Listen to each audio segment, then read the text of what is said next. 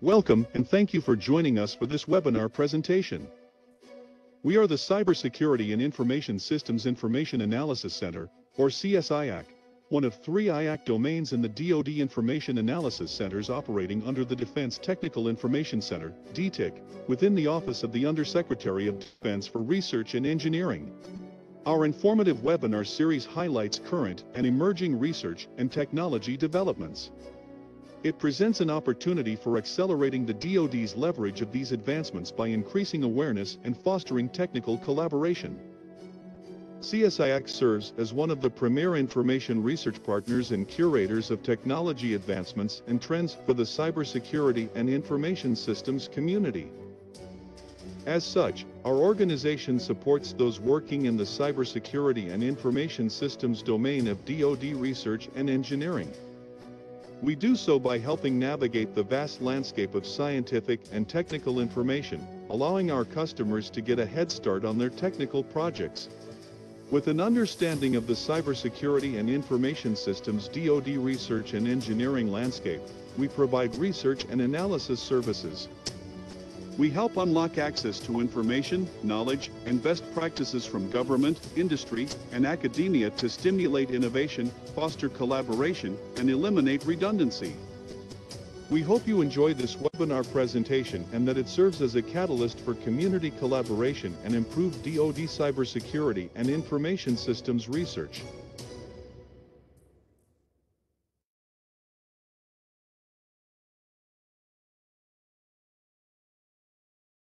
Good day, everyone. Thank you for joining this webinar presentation. My name is Philip Payne. I am the technical lead for the Cybersecurity and Information Systems Information Analysis Center, or CSIAC.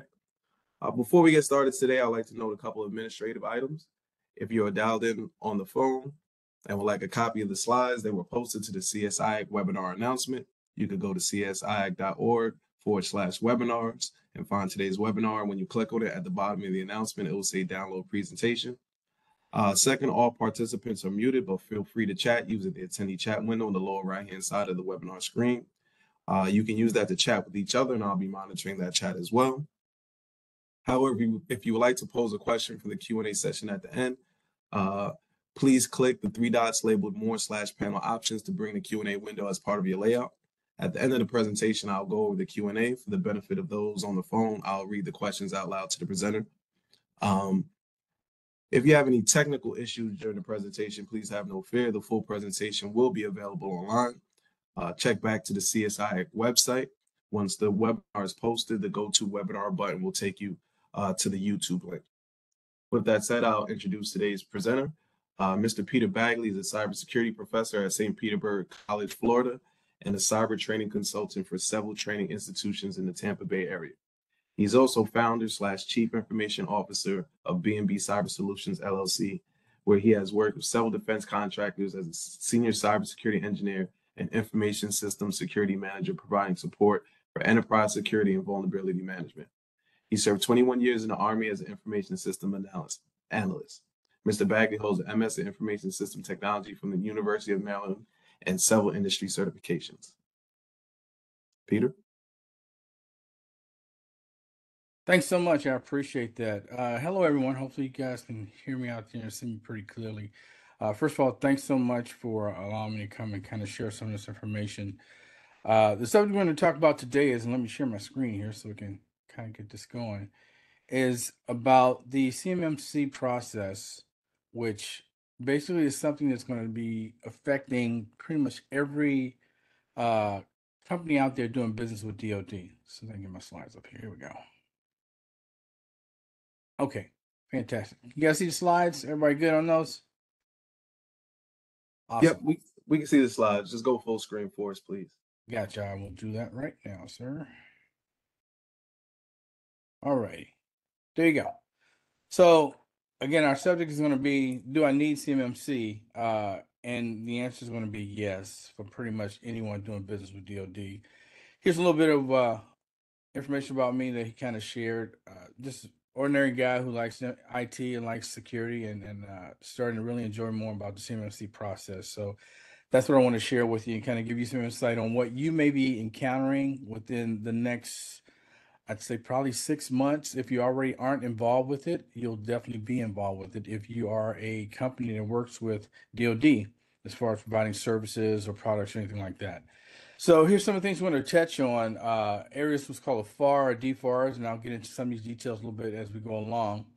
The CMMC ecosystem, which is a major catalyst as far as this whole program is built around that. The NIST 800-171 regulation, and also we'll talk about the Cyber AB.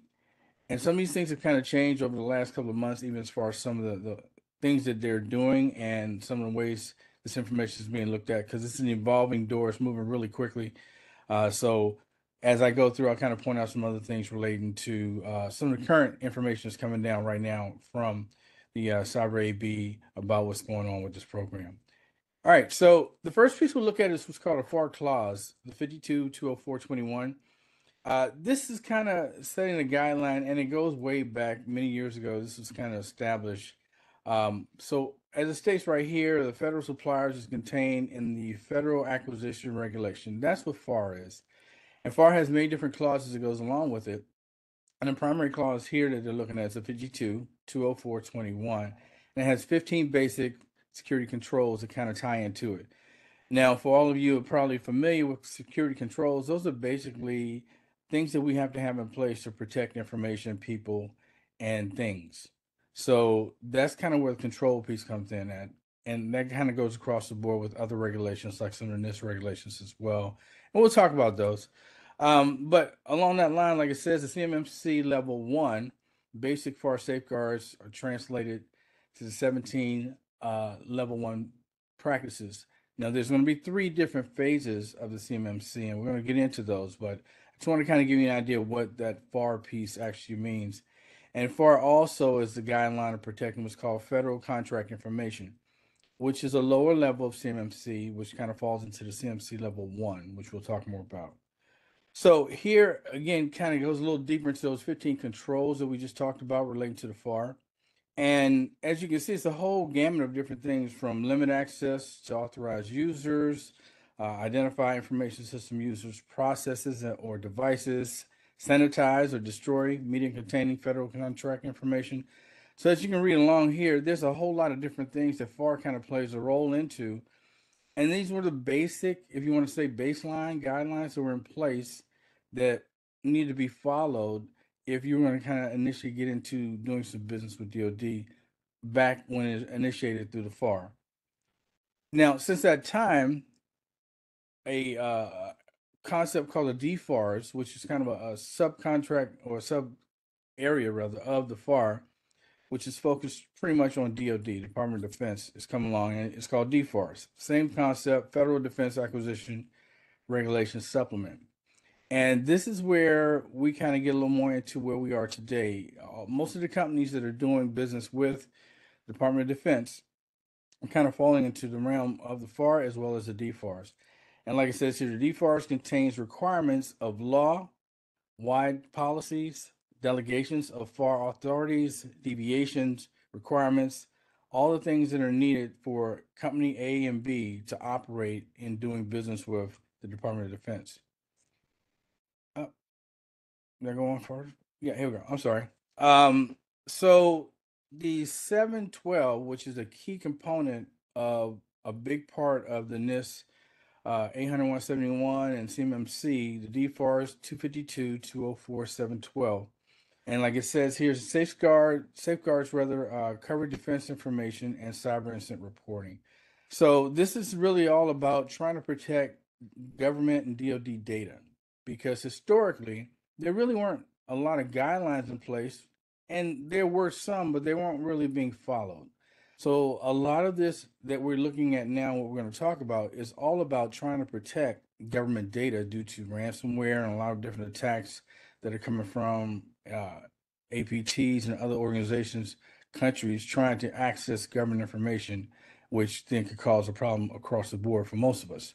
So like it says in the first area of the B2, it says cover contract information system shall be subject to the security requirements of the National Institute of Standards and Technology, NIST, SP 800-171. So that's kind of where it sets the tone initially for 800-171.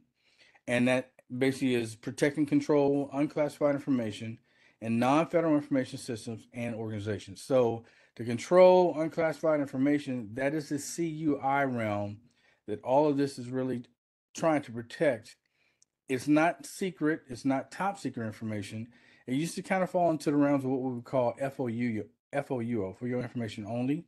But now it's a little more designated, tied to control unclassified information. And that's where this 7012 comes into play. Here's the second part of it. It says in 2A, the contractor shall implement NIST SP 800-171 as soon as practical, but no later than December 31st, 2017. Now, we're in right now in 2024. So as you can see, this kind of been around for a little while, but it still wasn't getting all the support that it needed, and it really wasn't focused on as much as it needs to be as of today, which is why it's changing so much to where we have to do these things. So like it says, for all contract awards prior to October 2017, the contractor shall notify DoD, CIO via email within 30 days of contract award of any security requirements specified by NIST 800-171 not implemented at the time of contract award. So we're going to kind of go through some of these requirements that they have as far as the areas that need to be emphasized for doing these contracts. But this is kind of setting the baseline for us all, as in, okay, now we know this regulation says we have to follow certain requirements to do business with DoD as a contractor. And we have a timeline in place that we need to act on if things change or evolve as we get involved with the company itself, working with DoD. I'm just going to slide. Here we go. All right. So here is the first part we talked about a little bit earlier. FCI, Federal Acquisition Regulations, FAR.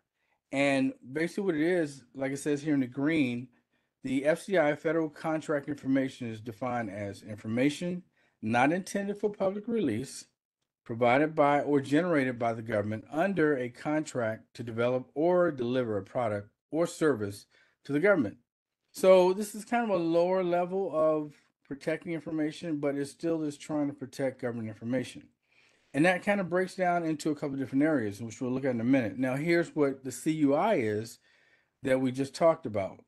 Control unclassified information is defined as information the government creates or possesses, or that an entity creates or possesses. Entity could be a company or a person working for the government, for or on behalf of the government. The law, regulation, or government-wide policy requires or permits any agency to handle using safeguarding and or disseminating controls. Now we're going to look at these different controls because they break down in many different realms, as you can kind of see here where it talks about law, regulations, or government-wide policies may require or permit agencies to control or protect the information, but providing no specific controls, which makes the information CUI basic. Requires or permits agencies to control or protect information, providing specific controls for doing so, which makes CUI specify. And then requiring or permitting agencies to control information and specify only some of those controls, which makes the information CUI specified, but with the basic controls where the control authority does not specify. Now, what does all that mean? Let's kind of go a little bit further. So this kind of is where we roll into this CMMC program. And that's the crux of everything we're looking at right now, based off of the FAR, DFARS, the FCI, and the CUI, all kind of rolls into this. So like it says, the program was developed back in January 20, the first version of it. They revised it in November 21, and basically that's kind of where we stand right now. Now, currently, as of today, excuse me guys, I'm sorry, we have basically gone to where they're doing updates right now for all of this. And it's in around, we'll talk about that at the end, as far as going through the office of OMB rather. And they're going to look at trying to specify more detailed information relating to how we're going to actually work with this program. But it goes back to working with this acronym right here, the DIB. Like it says, the program aims to simplify the compliance processes, reduce the cost of burdens for small and medium-sized businesses, securing posture of the defense industrial base.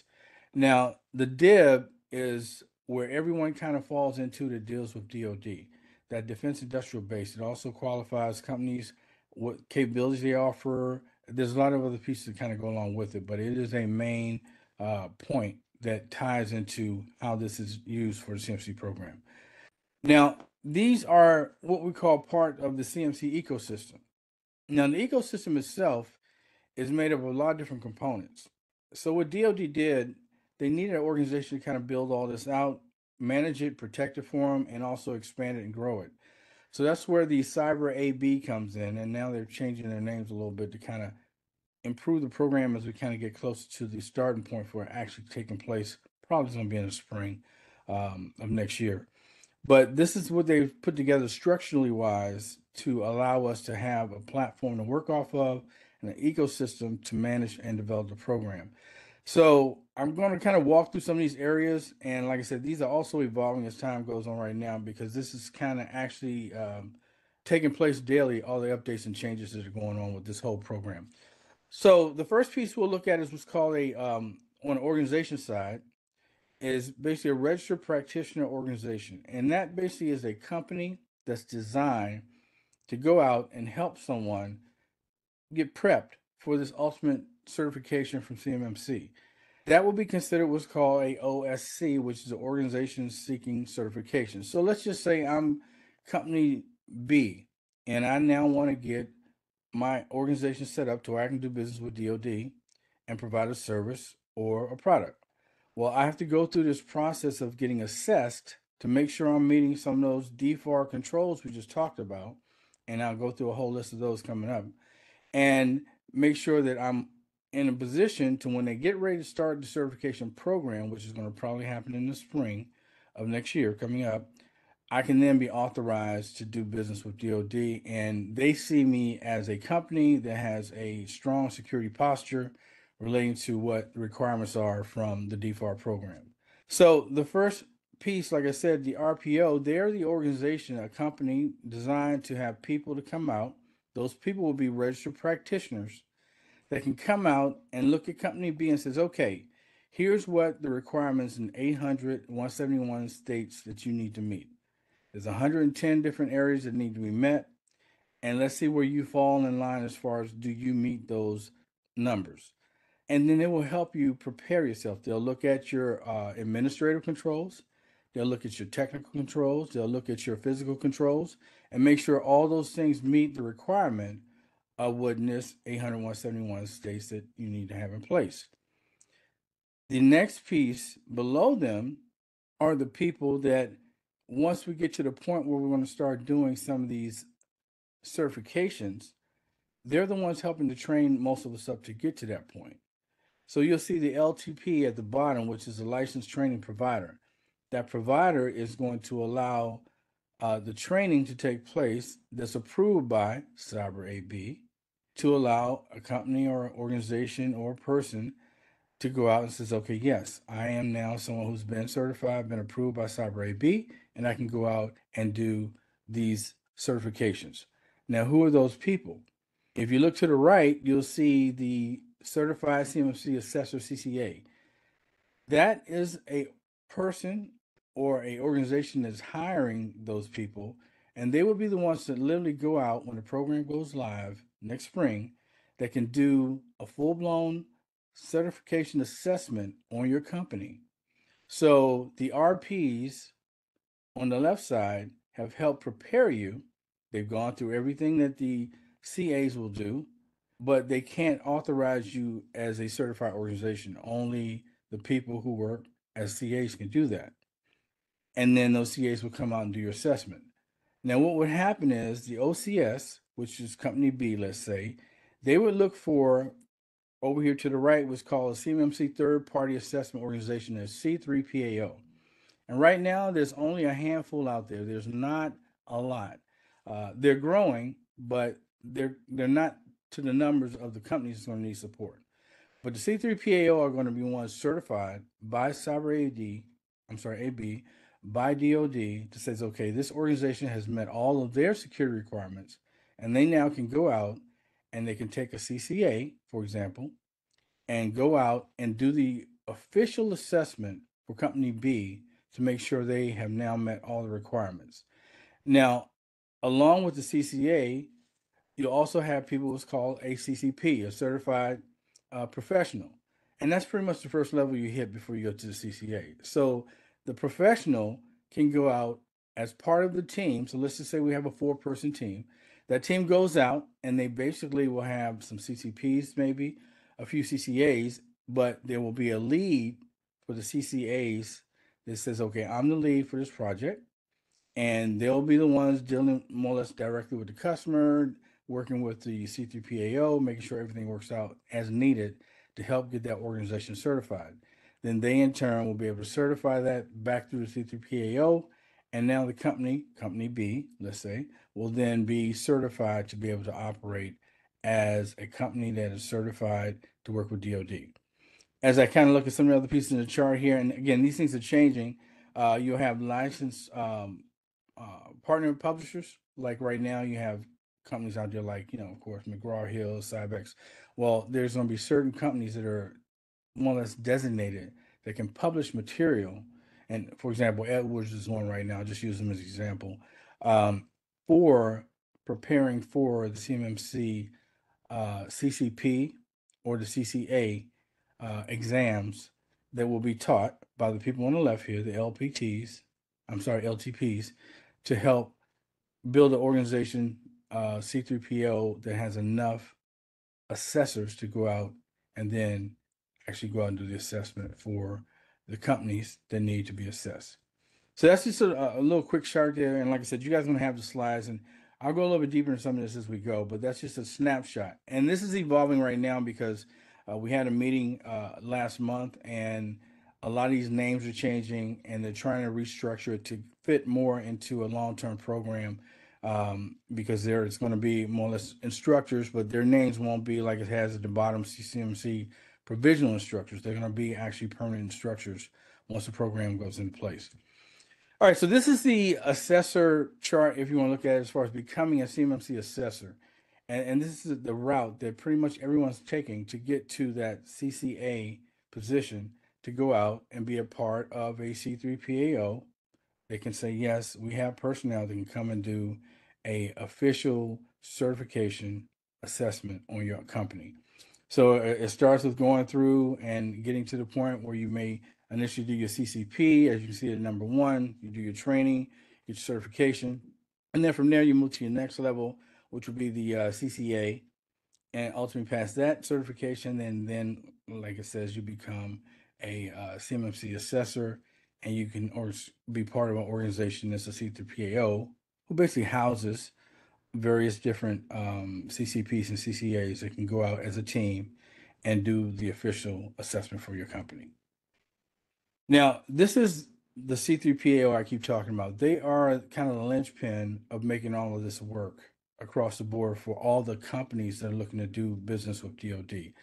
So like it says right here, the CMMC ecosystem, the sole authorized non-governmental partner, has been authorized to set this up to where they then can say, okay, company, you're authorized to be a provider that can go out and now fully do a certified assessment for a company. So like it says, the Cyber AB is to authorize and accredit the CMMC third-party assessment organization, that's what the C3PAOs are called, that conducts CMMC assessments on companies within the DIB, the industry, defense industry base, and manages the CMMC ecosystem for the Department of Defense.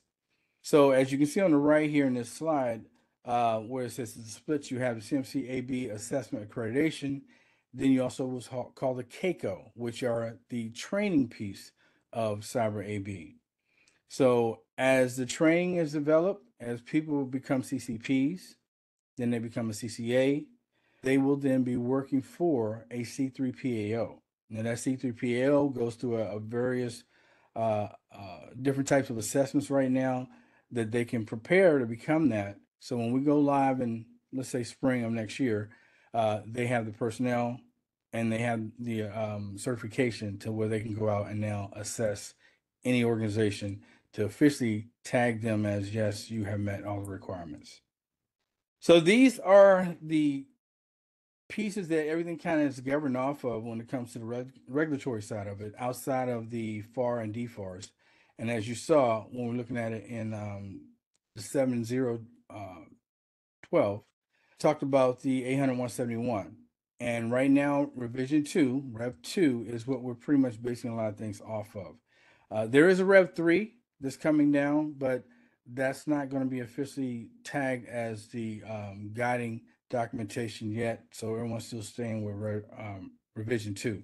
171 alpha is where it's used to go into the depth of the controls themselves. And it will kind of peel the onion back. Let's just say you have a control of how are you users logging on, for example. Well, that may be a basic control, but then when you look at 171 alpha, it breaks down the various categories of how that could be done. It could be MFA, multi-factor authentication. It could be having a key fob, different things like that. It talks about different ways of managing that capability more in depth. So that's how the two work together. But the key right now is, again, the 171 revision 2. Now, this is how it kind of breaks down. Like it says, the framework consists of security requirements from 171 revision 2, which is protect and control unclassified information in non-federal system organizations. And then the subset of it, which would be 800-172, which will enhance that as we go along. And the controls kind of increase a little bit more in 172. And we'll talk about that. And then ultimately moves into the CMC level 1, level 2, and level 3. Now, this is how the CMC model breaks down as far as the levels. So level 1 is where there's basically 17 different practices that are in place. And it will align with the 800-171, going back to the FAR 52-204-21 that we talked about a little bit earlier. And like I talked about earlier with it, it's FCI, basically not critical to national security, but it is something we still want to protect. And that's where you can use what's called a self-assessment. So inside of 800-171, it gives guidelines on how to do a self-assessment for, let's, again, calling me company B, for myself. I can go in and go through all the controls that are required to meet that standard according to 800-171. And for level 1, as you can see, it's 17 practices that are in place. For level 2, which is where most people are now starting to gear towards, because ultimately when the program comes online, hopefully in the spring, you're going to have to at least be a level 2 certification to be able to do business as a whole with government, and if you're dealing with DOD. So it's 110 different practices that are in place there, and they align more or less to the CUI side of the house, which everything again now is kind of focusing on the CUI itself. And that's where the third party comes in that will be able to do assessment. That's what I was talking earlier about the C3PAO. They will be authorized to be able to come in and do that assessment for you. When we get to level 3, that's going to increase even more. We're not there yet. I'm not going to dive deep into it because we're still focusing on level 2, but it does exist. It's being worked on, and actually now they're coming out with an 800-173, which is going to be looked at down the road. But for right now, we're just focusing on the 800-171 version 2 to get to these 110 different practices to meet the requirement when the official certification assessment process takes place in the spring to allow your company to do business with DoD. So these are the levels that we talked about earlier as far as in that previous slide, as far as the basic, intermediate, and advanced. Now, the level 1 basic, like I said, covers the basic security requirements for FCI, which is information not intended for the public release. It is based on 17 controls, or more or less requirements for 800-171. Level 2 is intermediate, covers the intermediate security requirements for protecting CUI. Security objectives at the level is to protect CUI from unauthorized disclosure, and it's based on 110 requirements for NIST 800-171, plus 21 additional practices for 172 when we look at 172. Now, the advanced is level 3, and like it says, CUI is associated with a critical program or high value assets, since based on 131 requirements from 171 and 172, plus 34 additional practices that will be tied to 172. And again, I'm just sharing information relating to the 172 just in case you see it, because it is out there. and it will be looked at as time goes on. But again, right now, currently, we're focused on the 171 piece of it.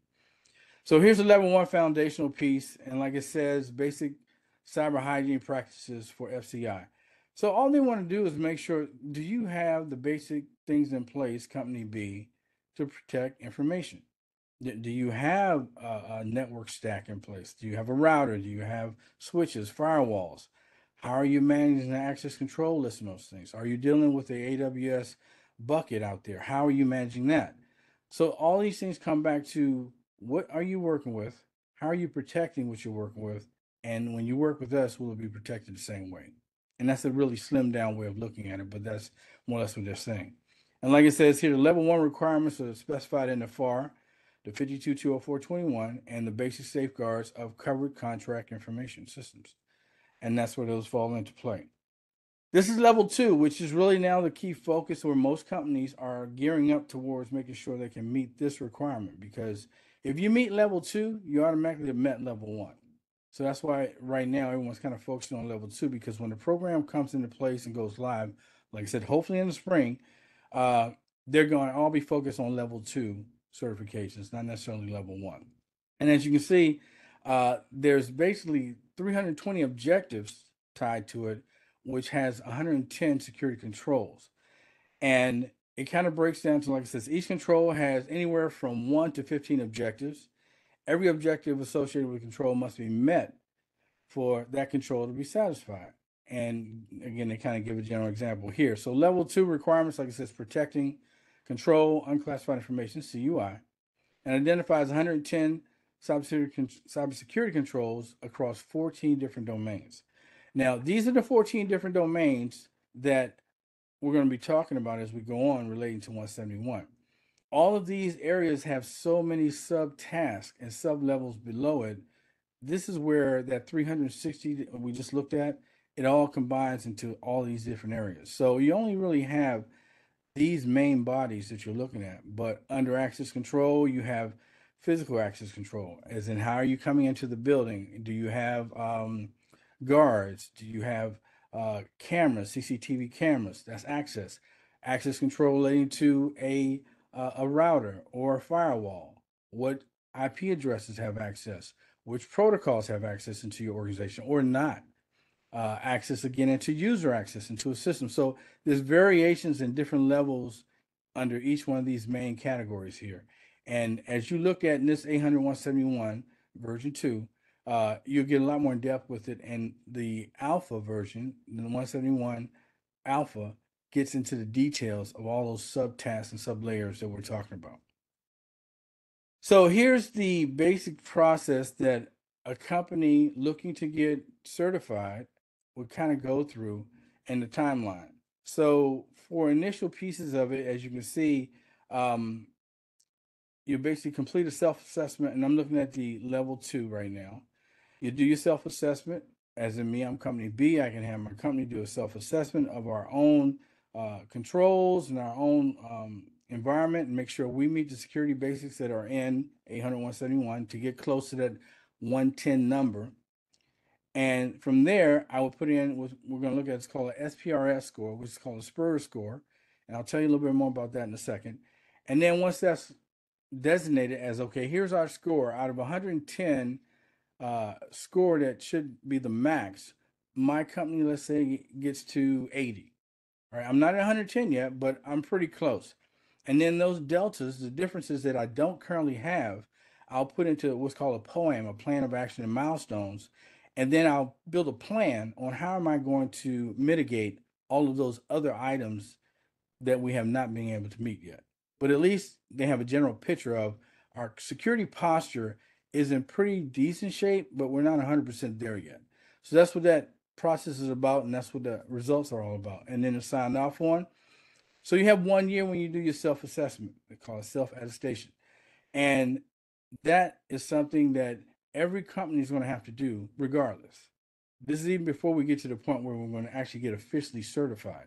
Then once the program comes online and you've done your self-assessment, you probably have gotten now a registered practitioner to come in and do a self-assessment for you as far as a pre-self-assessment to get you ready for the main one that's going to be coming down. Once that's done and you're ready, then you'll say, okay, C3PAO, I'm ready to get my official certification, get my official assessment of my company and our program to make sure we meet the standard. So then it goes through the process. The C3PAO will send a team out that consists of CCPs, CCAs, and they will then do a full-blown assessment of your organization. They're going to be looking at the exact same things that were looked at for your self-assessment or your pre-assessment done by ARP. Once all those things have been met, and then you pass the level 2 assessment, then you will ultimately receive the CMMC AB certification. And that's going to be good for 3 years. So every 3 years, you're going to have to renew this. So it's not you do it once and it's all over. This was like in IT and cybersecurity, we call it continuous monitoring. This is continuous monitoring of all those controls and making sure they still meet the same standards that were met when you got officially signed off on that you met the certification requirements. So it doesn't go away. This isn't one of those things you just put in the corner. It's constantly being managed and monitored by your company. And that's going to be something that's going to probably create a position somewhere in a company that's going to be their role. They're going to have to kind of maintain and monitor these capabilities and make sure that by the time you get to your recertification timeline, be it your self-assessment annually or your official certification assessment every 3 years, your company or organization will be prepared to continue to do business with DoD. And on the right here, just kind of walks you through the general process of how it's going to be looked at as far as, you identify your scope, conduct a gap analysis, basically saying, okay, company B, you're missing all these items over here relating to a network security stack. Okay, well, that needs to be fixed. Now you know what your differences are that you can kind of focus on. Now, keep in mind now, this is basically the concept of how it's going to work. There's money tied to everything we're talking about here. There are resources going to be needed.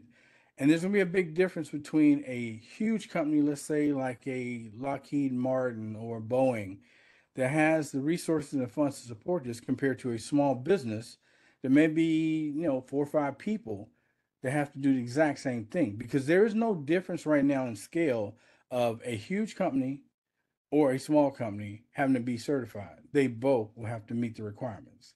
Right now, that's across the board. So keep that in mind.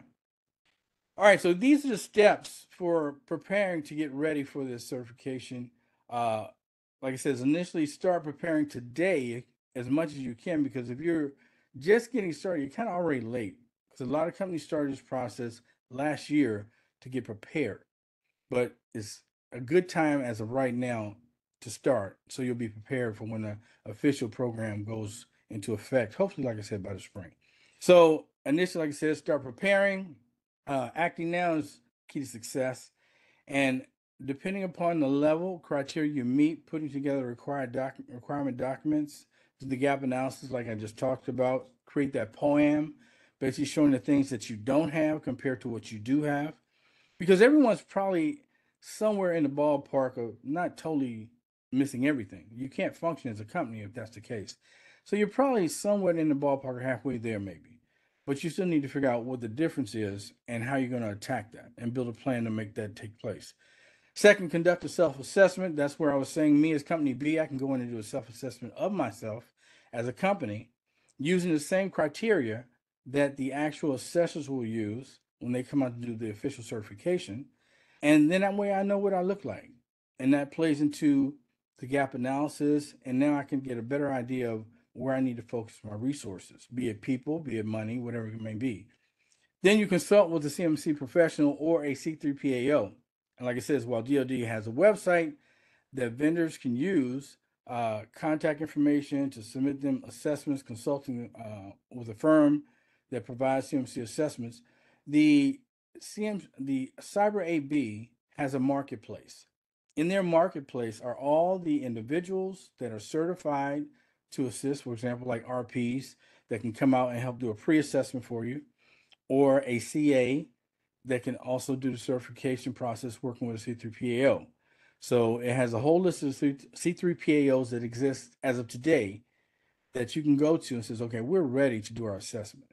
And that's who you deal with when that time comes for you to actually do your assessment.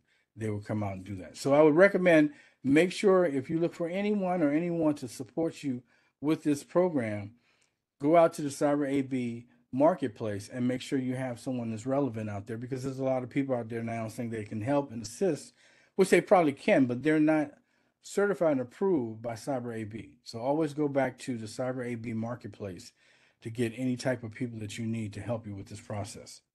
Fourth, prepare for your audit. And again, that's when that C3PAO will come through. They will do a full assessment of your organization, look at everything. They're also going to look at your pre-assessment that you did, either the self-assessment itself, or if you had a, like I said, a RPO, come out and do a pre-assessment for the actual audit assessment that's going to be done to get you certified.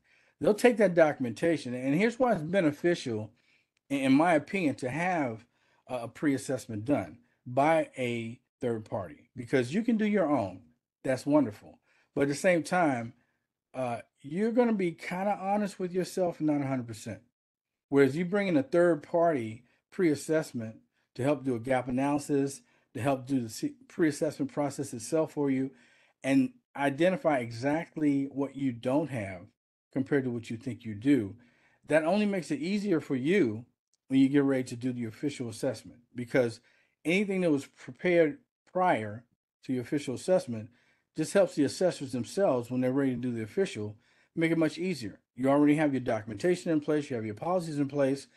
Anything that was not asked through the pre-assessment process, it's going to get asked probably in the official. So the more time you spend on the pre-assessment, the better off you're going to come out in the end with the official assessment by the C3PAOs. And again, going through the assessment process here is kind of, again, talking about this SSP. SSPs are what really comes out of that self-assessment. So it looks at all the various controls that are out there, the control families, and it says, okay, here's where you fall in line. And in that document, it states every control that exists in 800-171 that's a requirement to meet. And it says, okay, yes, you met it, and here's how you met it. And that's the other part too. You just can't say, oh yeah, we do that. Well, great, how? Because as a assessor, I want to find out, I hear what you're saying, but show me how you can actually get to this, for example. And I'll give you a great example of it. Let's just say you do sanitization for any devices from a maintenance perspective that's going out from your organization to a vendor to get repaired. Printer, computer, whatever it may be. But it has CUI data on it. So how are you sanitizing that device or media to get the CUI data off before you send it out to vendor X? I want to see that process. What is your process for that? Do you have a policy in place that states that? Well, you can say, yeah, we do. Well, okay, can you show me a screenshot of something you did to maybe wipe that data off? So this is the granularity, I guess, is going to take place from a pre-assessment that you probably won't go that much detail in when you do a self-assessment. Because when the official assessment takes place, they're going to ask the exact same types of questions. And that's why, again, it helps to have that third party even do a pre-assessment for you, because some of those questions will probably be answered early. So when your official assessment comes down, you're not worried because it's already answered. You already have the documentation in place. You have your steps in place that you normally use. If there's another organization that's involved with that process, they're already covered in your documentation. All those type of things. They all really help out a lot. And then the poem, like I said, plan of action and milestones, that does kind of give you a difference in where your hits are and where your misses are. And that, again, allows you to focus a little bit more on it. Now, kind of move forward a little bit because I know I'm kind of getting short on time. This basically is a slide that breaks down the differences between the 171 and 172. And I'm just sharing it with you so in case you see the 172, you'll understand the purpose of it. But like I said, for right now, we're still focused on the 171 version 2. But as you can see, both initially, the 171 protects CUI, where the 172 enhances security requirements for the CUI. So it adds a little bit more. The applicability, again, federal systems organizations. On the 72 side, dealing with the U.S. Department of Defense. Security requirements, baseline security requirements, on the 72 side builds upon the 171 with additional security requirements and controls. So it's a little bit more in depth. And as you can kind of go down, you can kind of see some of the variations between the two. Now, we talked earlier about the SPRS. This is considered what's called a Supplier Performance Risk System. SPRS is what you may hear it called as.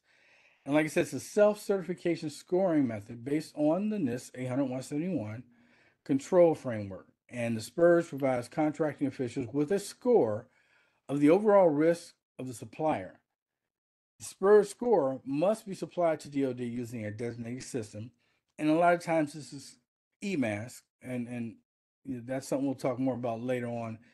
Once you get more involved in the program, whoever your assessor will give you information on that and how to put that in. But you'll have to put in your cage code and a bunch of other things into the SPRS to kind of get that information out there. But for purpose of the briefing right now, the current scores must be maintained. They cannot be more than 3 years old. Going back to what I told you earlier in that previous slide, it's only good for 3 years. Even if you do get your official certification, you got to go back and get recertified. Same thing with your self-assessment. If you do a self-assessment, which is approved for CMC level 1, FCI, you still have to go back the following year and do that again to renew it.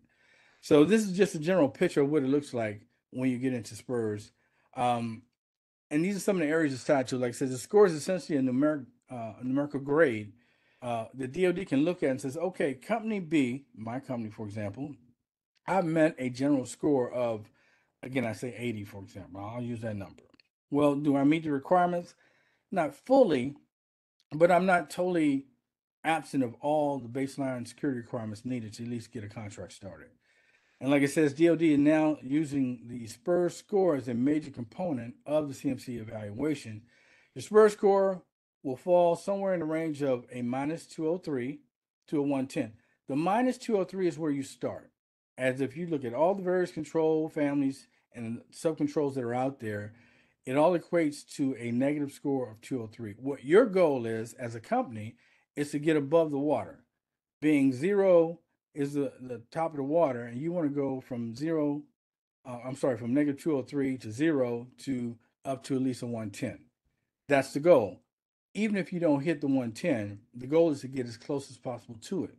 Because as you all know who've been in cybersecurity and QRC for a while, GRC, governance risk and compliance, it's hard to get certain things resolved. Example, let's say you have a patch that you're waiting on for a Unix or Linux box, and it's tied to a system, and the vendor hasn't even created the patch yet.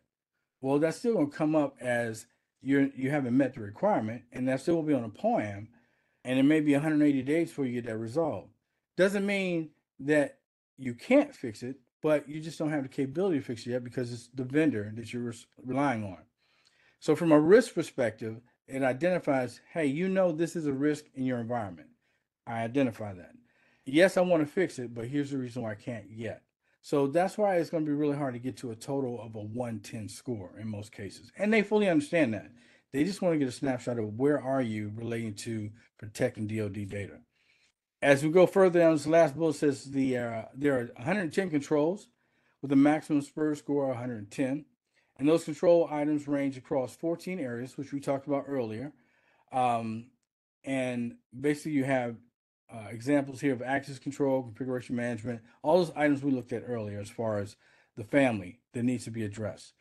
Over here on the right where it has the enter assessment date, this is how you basically go in. Your company here, they have company A1, and put in your basic information of where you fall relating to your self-assessment, or if you had a pre-assessment done by a RPO or RP to get you prepared. And a CCA as well can do all these pre-assessments just like a CCP can also. But I'm just kind of using the general focus of where these things kind of fall. And then from there, as you can see, you put your score in, you put in your plan of action completion date. So that would be your POAM. And if you have 5 items on your POAM, let's say you can have them all completed within the next 6 months, then that would be the plan completion date. It'd be 6 months from now. The SSP assessed, that would be okay. You did your self-assessment or your pre-assessment. You have now your system security plan, which basically goes through each and every one of those controls. that also will be put in as, okay, the date that was completed was whatever date that is. And you just kind of follow down the process of it. And then you put in what's called your cage code. And every company that works with DoD has a code that designates their company as being authorized to work with DoD. And this is some of the information that they're going to look at to kind of determine where you fall relating to being able to get that contract with DoD. So some basic questions of what do I need to do to be compliant? Like it says here, again, go through the 14 CMC control family requirements, require certification from C3PL when that time comes, when you're ready for it. How much does the compliance cost? That can vary. It can vary depending on your really your security footprint and infrastructure you currently have in place. If you're already at a position where you know after you do your self-assessment rather, that your company's, let's just say you're at 75 or you're even at 50. Okay, well, that's not bad. You know where you fall, but now you need to figure out what am I missing? Do I need to get an MSP, which is a service provider, that can go out there and monitor my system 24/7? Because continuous monitoring is one of the controls. Well, then I need to pay those guys. Well, do I have the funds or resources scheduled for the budget this year to get those people? Don't know. But those type of questions also tie into the costs of the compliance, because yes, you have to pay for the pre-assessment. If you have that done, you have to pay for the actual assessment itself. But I would not have the assessment done until your pre-assessment gets close enough to the numbers where you feel you're comfortable enough to say, okay, we know we can pretty much meet the mark. Right now, that number, and I'm just kind of giving you a general idea, let's say you're roughly around 80, 90 in the 110 range, from between 80 and 110. That will be a general number to kind of go off of right now to allow you to say, okay, I think we're in pretty good shape. And because the program isn't live yet, and don't get me wrong, they're going to phase this in. They're not going to expect everyone to meet 110 score from day one. Impossible. And they know that. They're going to slowly phase it in and give everyone time to build up their resources, build up their infrastructure from a security perspective to be able to ultimately meet that goal. So that's why you want to start now, to get a snapshot of how do I look, what am I missing, and what do I need to do to get those things online. And so, like it says here, what are the steps to becoming compliant? Kind of went through those. Engage with DoD, establish a procurement account, obtain an active status. That's kind of where that cage code things I talked about with from the DoD side comes in. Do your self-assessment, understand the scope of the assessment, and the scope is a big part of it because it literally builds out exactly what you're trying to focus on. Now, I tell you this also to tell you something else. Not every company may just strictly be a DoD company as far as that's your only customer. You may have commercial companies that are not tied to DoD. If they're not tied to DoD, the requirement to meet 800 and 171 does not fit the commercial side if they're not relating to doing business with the Department of Defense. If it is, then yes, you must meet that. And oh, by the way, if you do have an MSSP or an MSP as your service provider, they also need to meet that requirement. And if they don't, they have to be able to meet a FAR requirement that's in place to allow them, a FedRAMP requirement that says that they meet pretty much the exact same standards that the NIST 800-171 requirement would be for CMMC. So kind of keep that in mind, that if you're not a company doing DoD business, this isn't a requirement that really has to come down into your area. Now, recommendation wise, I would say why not? Go ahead and get it done, because who knows, you may change your business model later and move into DoD or have some of it involved with DoD. And if you already have this in place, you don't have to worry about it. Continue on with the steps again: develop a plan, submit assessment scope, get the C3PAO to do the assessment, and pass your certification. And then what are the CMC compliance deadlines? These are kind of what's out there for right now. And like it says here, the contractor will require certification by October of 25. Maybe it may get moved up, because it sounds like right now they're trying to do some timeline increases because of the need for the security baseline and footprint to be in place by the companies dealing with DoD as of now.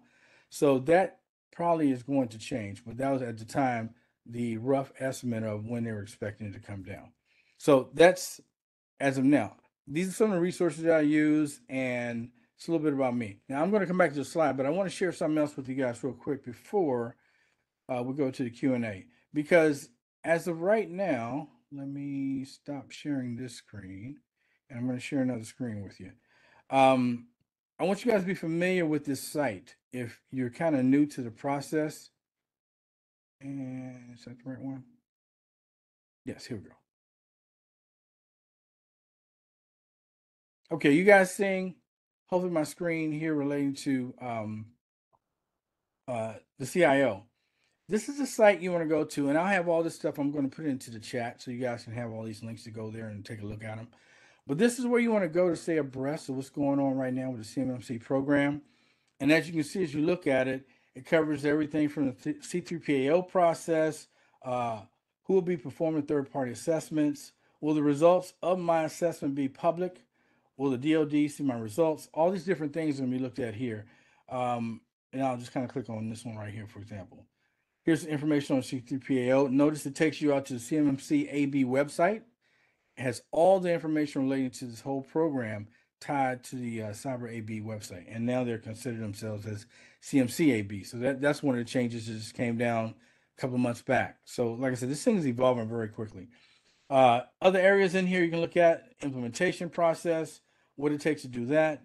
And as you see right here, it talks about the site will be limited during the CMC rulemaking process. Now, I want to take you to that rulemaking process real quick, just to kind of show you what they're talking about. I'm sure I had the right one for you guys.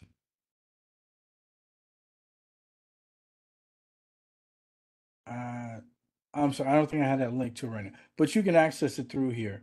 But the other thing I wanted to share with you real quick is this right here. And I hope you guys can see this. This is something that came down a little while back, and this is why this is so important, what we're talking about right now.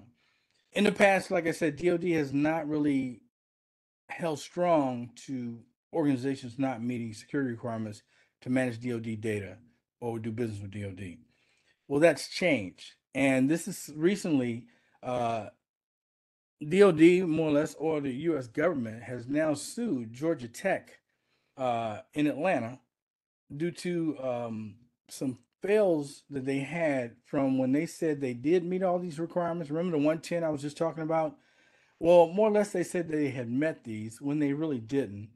Because again, the program's been around since 2017, so it's not like it's just starting, but they didn't put a real big emphasis on it. But now it's kind of picked up steam, and they're really going after people who submit false SPURS scores, like I just talked to you about, looking into the supply system there. Those scores matter. And what they're basically saying here, and I'll put the link out here for this as well, is that Georgia Tech basically had money sent to them for DoD contracts. And in turn, Georgia Tech says, yes, we meet all the security requirements needed to do business and protect DoD information. Not totally true. And after going back, looking through it, they found out, the U.S. government found out that they did not. And so now they're being sued. Now, I'm not going to read through this whole thing. I'll send you the link so you can take a look at it, because it plays a big part in why we now have to do what we have to do as a company doing business with DoD, because they're getting very strict on this process. All right, so I want to share that with you. Like I said, I'll put it into the chat so everyone can take a look at it. And I'll stop sharing for right now.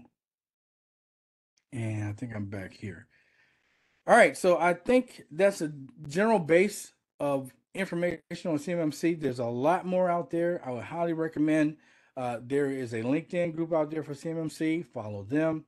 There's a Discord channel. There's so many different avenues. There's a Reddit channel for CMMC. Definitely get engaged and follow some of these organizations and find out, and the individuals as well that are out there. Go to some of the conferences. I think the next big one that's coming up that I'm aware of, I think I'm going to this one's going to be in November in the Washington, D.C. area. It's going to be where it's the last one for the East Coast for the year. And they're going to be diving even deeper into a lot of this. And then every month, CMCAB, they host a monthly meeting online for those who are interested in finding information on what's currently taking place for CMMC. and they go through all the things relating to what's going on from the government standpoint, what's going on with the organization standpoint, certification wise, as far as what certifications are being moved and changed, names being changed for the practitioners, for the instructors. All those things are through this. So all you need to go out is to the CMCAB site and sign up, and you can get on that distro list. They'll email you when they do the webcast, and you can listen directly from the heads of CMCAB to get more information on that. All right, so I think that's all I have for right now. Are there any questions? I'll kind of open up the questions right now if you have some. Thank you for that presentation. Very Oh, you're so informative. welcome. We do have some questions in the chat as well as the Q&A. So we'll Sure. open that up now. I know Okay. it's 1 o'clock, but we'll continue this as long as you guys have questions. So feel free to put any that you have within the Q&A now. But we'll step through those now. Our first question from JD says, can the C3PAO be a part of my company? The answer could be yes, but it's going to be quite expensive to get it done. Being a C3PAO is a full-blown process, kind of like we're talking about right now. That, let's say, again, I call myself Company B. I would have to go through to get certified. To be a C3PAO, you have to go through even a more stringent process to get certified that your company itself meets all the requirements, and there's FedRAMP certifications and things like that are in place that will qualify them to be a C3PAO. So yes, you can, but it is a very expensive process to get it done. Once you get it done, though, you then will be on that marketplace from CMCAB that people can come to when it's time to get the official certification, and you can go out and help them get certified. Thank you. Separate question also from JD. With regard to Spurs, what happened to the 21 additional practices from Special Publication 800-172? So they're not focusing 100% on those additional controls right now. That's where it kind of kept going back to, as of today, what has been said, the official regulation that we're focusing on, rather, is the 800-171 Rev 2, which are the 110 that we've been talking about through the presentation. I brought the 172 up because if you see it or hear about it, I want you to have an idea what it was and how it's going to be used. But as of today, not really being focused on, it's strictly pretty much the 171 version 2. Thank you. Next question from Eddie. Would a subcontractor need to be CMMC'd in order to do business under the prime who is CMMC? Okay. I want to say yes, but it's not where you have to. Now, let me explain what I mean. So let's just say you are a sub for, I don't know, Raytheon. I'm just grabbing the company out the air. And your business is subbing to Raytheon, and you're doing business with DoD through Raytheon. So let's just say Raytheon want a contract at the Pentagon, and you're now working under Raytheon as a subcontractor at the Pentagon. Well, if you're not, your company itself, using or passing any CUI data yourself to the government and to Raytheon, then you probably can get away with using a Raytheon device, using a Raytheon portal with their device, and passing information back and forth. That is where you would not have to be. If you are, though, passing CUI data back and forth to Raytheon or to the government directly, then yes, you will have to be. Cautious statement from my perspective, I would recommend look at trying to become one, because eventually over time, that subcontractor may become a prime. And if you become a prime, you're going to need it anyway. So you can at least get started, but it will not prevent you as long as your prime is already certified and you're using their tools and capabilities to communicate back and forth. Then that also kind of puts you off to the side as your company is not engaged in the CUI side. You're using their material. But I always say focus on getting it done yourself. Thank you. Next question from Aswani. I'm wondering who covers the cost of these compliance efforts and approval processes. Great question. Do like this. Come right back to you because in the end, the government's not going to pay you to get certified to work with them. You're coming to them to do business. They're not coming necessarily to you. Then that's how they more or less see it. So if you want to do the business with them, you and your company need to make sure you meet the requirements and standards that they need to conduct that business. A follow-up question, high level, but this I think is a good question to ask. We get Okay. this a lot. Are these requirements and certifications for doing business with the DoD or the entire federal government? Well, right now it's tied to DoD, but this is growing now. And a great question. I'm glad you brought it up.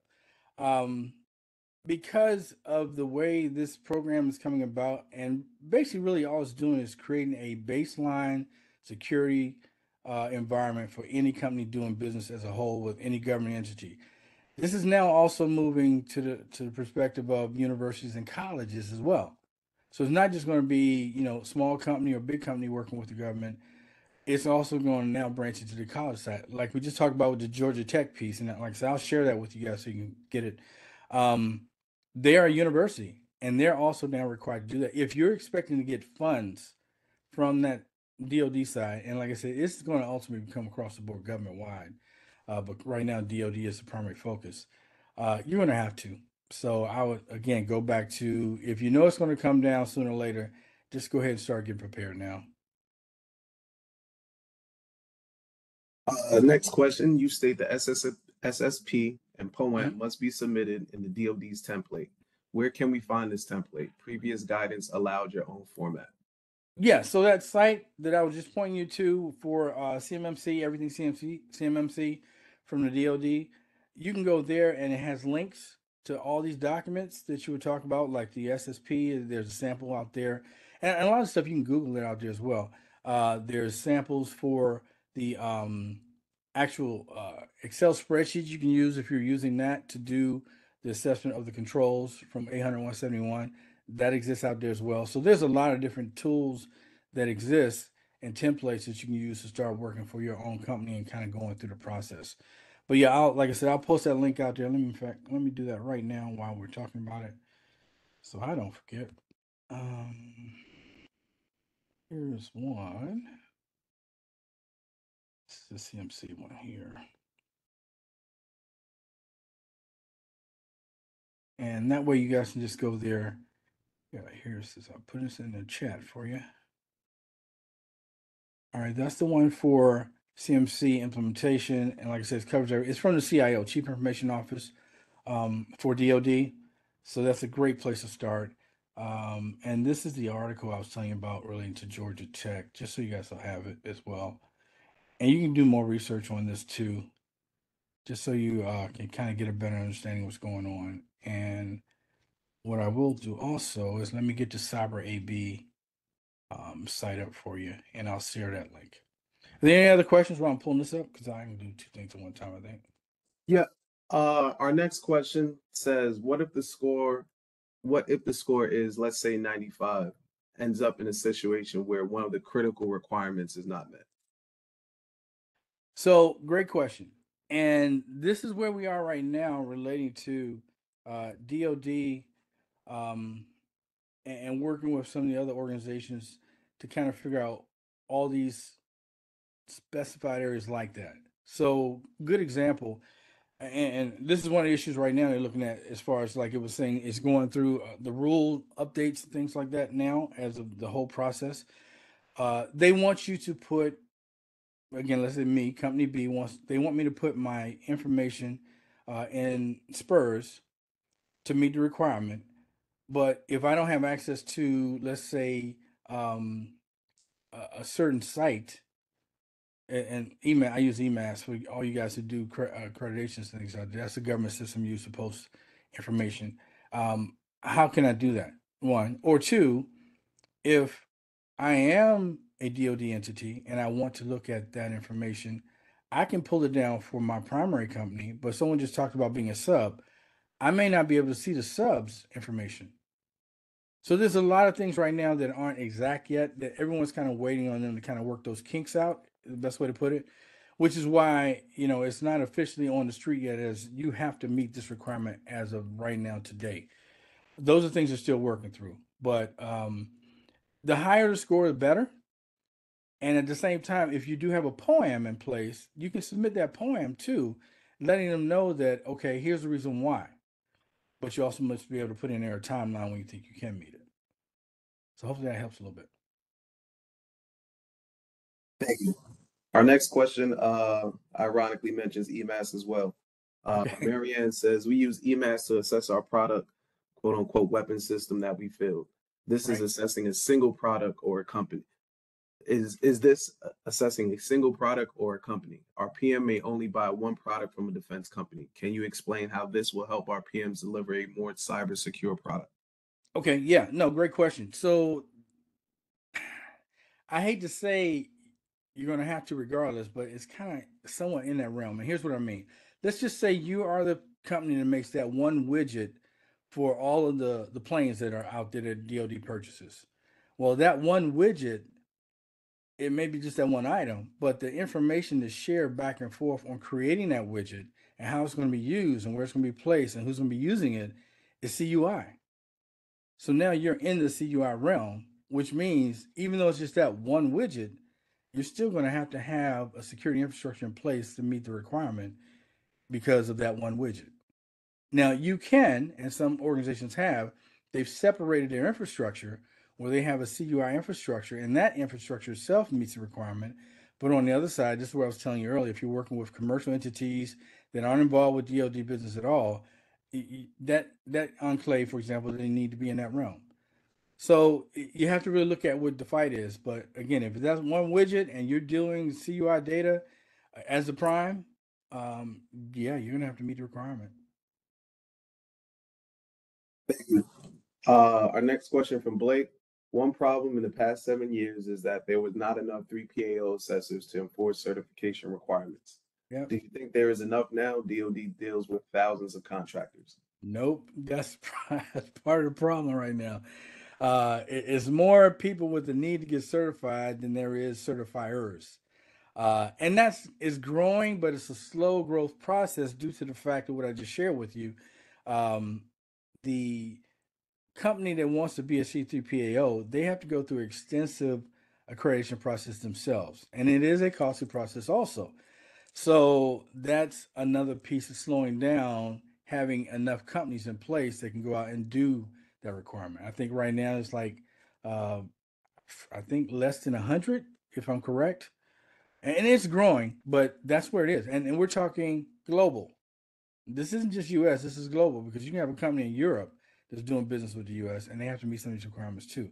So it's getting there, but it's not there, which is the same reason why they're not going to push hard on any company once it does go live to have to meet all these stringent requirements because the program itself is not stable enough to support the whole line of people that are waiting to get certified.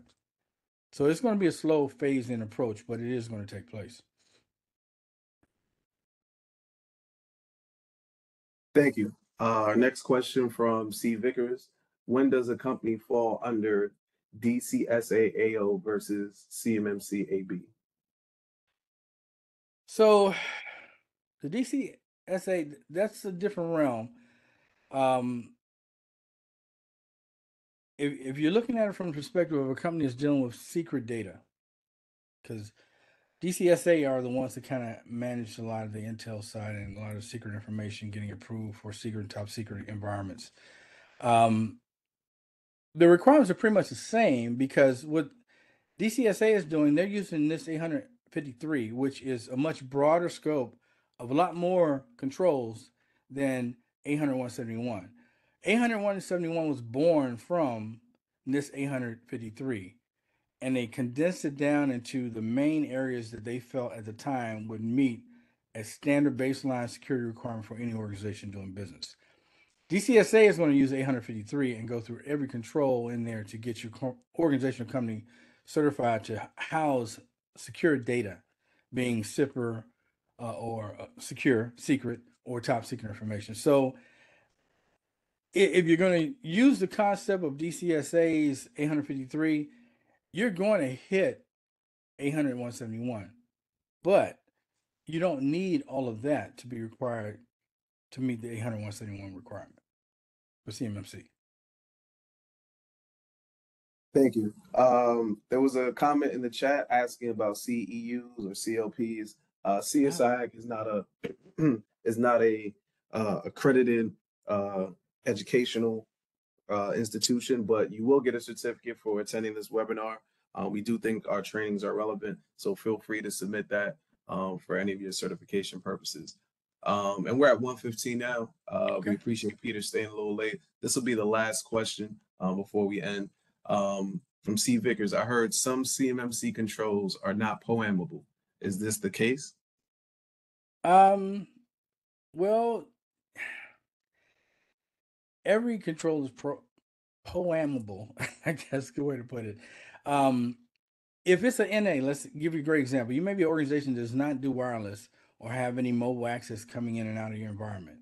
That would be an NA, non-applicable, but you need to justify why. So if you say our company does not use any wireless capabilities, okay, then that's understood. As long as you can justify that. So there will be some that kind of fall into that realm, but the majority of everything that you see out of that requirement for those controls, 14 families, you're going to have to meet those, or at least be able to speak to them. All right. Thank you. You're welcome. About 15, 16 minutes over, but we appreciate this. We can tell by the Q&A in the chat that this is something very pressing within the DoD.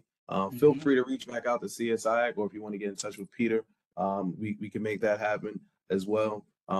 Please fill out the surveys, give us our feedback.